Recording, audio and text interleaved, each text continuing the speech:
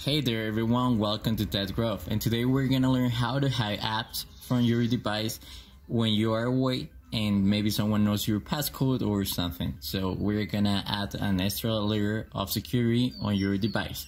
Keep in mind this is only for iOS 15, and if you have a lower version it might be slightly different, but you might be able to do it. If you wish to have this tutorial from other versions of iOS, please let us know on the comments and we will let you know how to do it.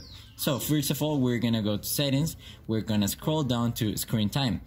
Over here, you're gonna scroll down again until you see use a screen time passcode. Over here, you're gonna set out one passcode over here, and I'm gonna show you how to do it.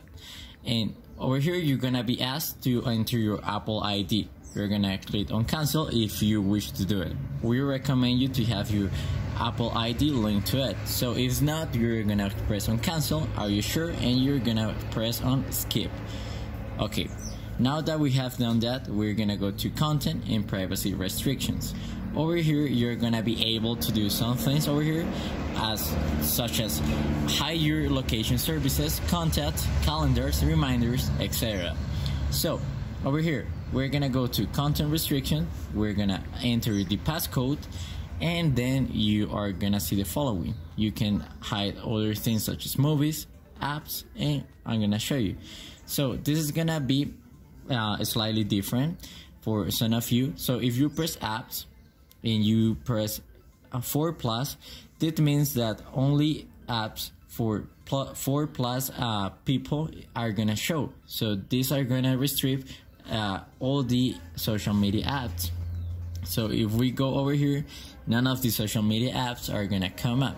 So let's think about other scenario. So you have important mails over your device. So we're gonna go to allow apps. You're gonna press the code here. You're gonna now enter it here, and then you're gonna press, for example, Mail, Safari, or FaceTime.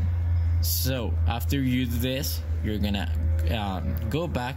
Keep in mind you have to have this on, content privacy restrictions. So over here, Safari and Mail are gone now. So we want to restore this. Allow ads. So we're gonna just turn it on again, and as you can see, email and Safari are back. So that's all you have to do to get some more privacy in your device, especially when someone else is having it on their hands. So that's all you need to do. Keep in mind, we want you to be subscribed to this channel if you want more content. If you want a specific tutorial, please let us know in the comments and we will help you out. See you next time here in Tech Growth. See ya!